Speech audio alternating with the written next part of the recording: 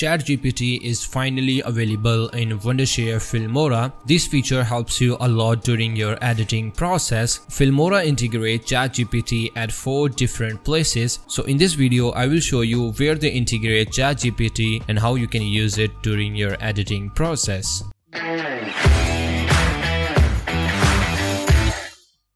So when you open up your Wondershare Filmora, you can see this AI copywriting over here. You can write anything here that you want. As you can see, it is still in beta, so you can expect more amazing feature in the upcoming days. So let's suppose I need a video ideas for my YouTube channel. So I just search and just click on this submit button. It will automatically give you the best topics for your YouTube channel. There we go. Here we have many video ideas that we can utilize. Some of them are really useful. You can ask anything that you actually want. New ChatGPT option is actually helps you during your editing process. Now when you are in Filmora, you can create a simple quick text over here. So just double click on it and you will see this little AI icon at the top right corner. Click on it and it will show you AI copywriting feature over here. You can ask AI for any information that you require for your video. So let's suppose I want to ask AI how to import video in Filmora. Tell me in steps.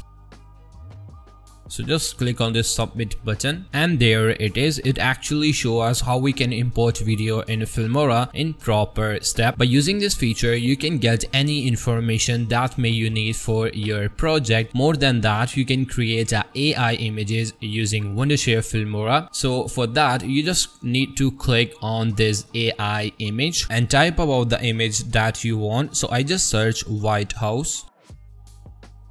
And now you can also select the resolution that you require for your image. So I just go with 512 multiplied by 512. Just click on this start creating.